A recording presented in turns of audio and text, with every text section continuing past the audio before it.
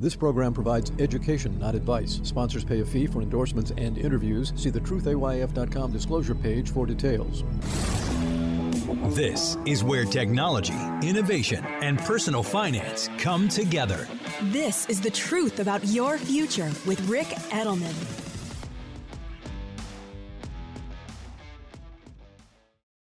The Truth About Your Future with Rick Edelman is brought to you by Schwab.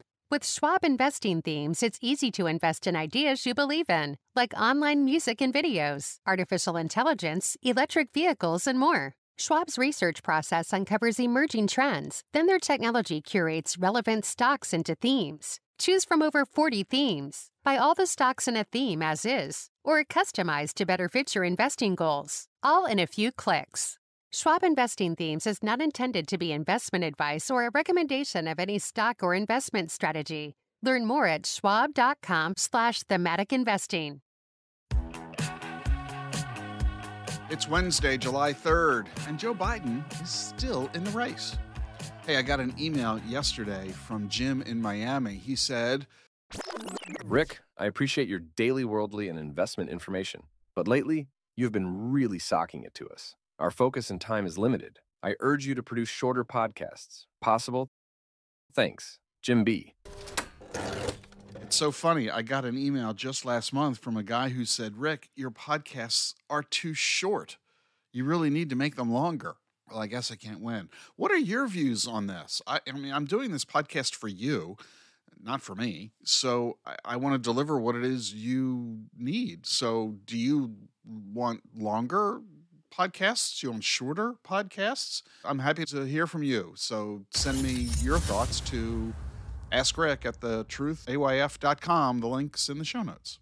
And today, I want to do something for you that I like to do every 4th of July, and that's talk about our American dollar bill.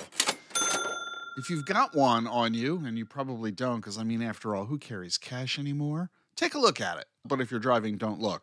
Look at it later. The dollar bill was last redesigned in 1957. It's paper money, we call it, but no, it's not really paper. It's a blend of cotton and linen. If you look close at it, you'll see it contains red and blue fibers. They're made of silk. On the front of the bill, to the right of George Washington, is the seal of the United States Treasury. That seal features balancing scales. Not that the seal represents a balanced budget, mind you. Oh, we sure know that doesn't happen. But the scales are balanced because it's actually a symbol of justice. So you wonder why it's the U.S. Treasury seal as opposed to the Justice Department seal. But I digress. Under the scales are 13 stars, one for each of the 13 colonies. The key on the bottom signifies official authority. And the center shows a chevron, 13 stars on it, representing, again, the 13 colonies.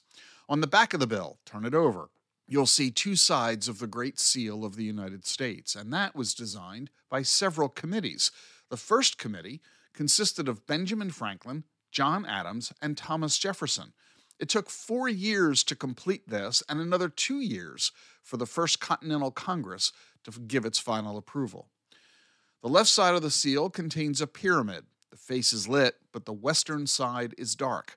Some say this demonstrates that as of the 1780s, we hadn't yet begun to explore the West. The pyramid is uncapped. Again, that signifies we were yet unfinished with our task. Charles Thomson, the Secretary of Congress in 1782, told Congress that the pyramid represented strength and duration. An eye sitting inside the capstone is an ancient symbol for divinity. That was long been used by the Masons, and of course Benjamin Franklin was one of those. Above that is the Latin phrase, and I hope I pronounce it correctly, annuit copitus, which means God has favored our undertaking.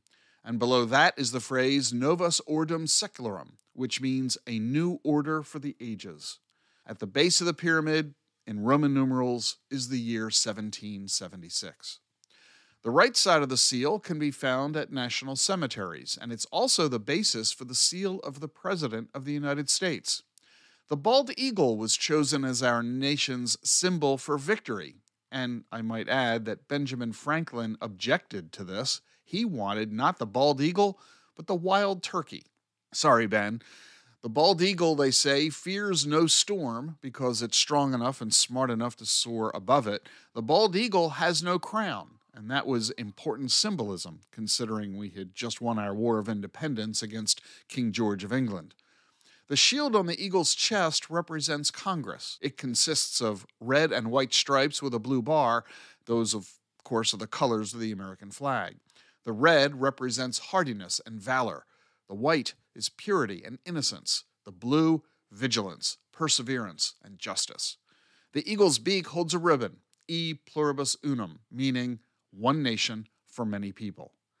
The eagle's talons hold both an olive branch, which is considered a peace offering, and arrows, an instrument of war. And this illustrates our sentiment. We want peace, but we are prepared to fight for it. The eagle's face originally faced the arrows, but President Harry Truman ordered it turned toward the olive branch. There were, of course, 13 original American colonies, and that's why you see 13 stripes on our flag, 13 steps on the pyramid, 13 letters in the Latin above it, 13 letters in E pluribus unum, 13 stars above the eagle, 13 plumes of feathers on each span of the eagle's wing, 13 bars on its shield, 13 leaves on the olive branch, 13 olive fruits, 13 arrows, 13 stars above the eagle, and the phrase annuit coptis also has 13 letters. You getting a trend here? The words "In God We Trust" weren't added until 1957, not in Latin, but in English, since nobody in America by 1957 could read or write Latin. By the way, our money is green merely because that ink was more durable than other colors. The pigment is also available in large quantities, so our green money is green for practical reasons. Practical. That's a word, I think, that can be applied to a lot of American history. How should you think about Bitcoin? Turn to a specialist. For 6 years, Bitwise has been helping investors access crypto. Bitwise manages the world's largest crypto index fund. They also offer 6 crypto ETFs. You get cutting-edge insights, expert Bitcoin research, and a nationwide team to help. Bitwise helps investors and advisors navigate crypto with confidence. Partner with a specialist. Look for ETFs backed by Bitwise. BitwiseInvestments.com. Carefully consider the extreme risks associated with crypto before investing. Hey, financial advisors, are you fluent in crypto, blockchain, Bitcoin, Ethereum, stablecoins, tokenization, and most importantly, crypto taxation, estate planning, and asset allocation? Take the online course, become certified in blockchain and digital assets. Thousands of financial professionals from 37 countries have enrolled. Become fluent in crypto so you can help your clients and build your practice. Enroll today and get your CBDA designation. Happy Independence Day. We're going to give our team Thursday and Friday off to help celebrate the holiday.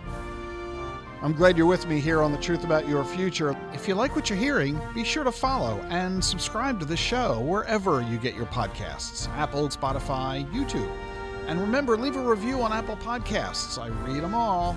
Never miss an episode of The Truth About Your Future. Follow and subscribe on your favorite podcast app. I'll see you Monday.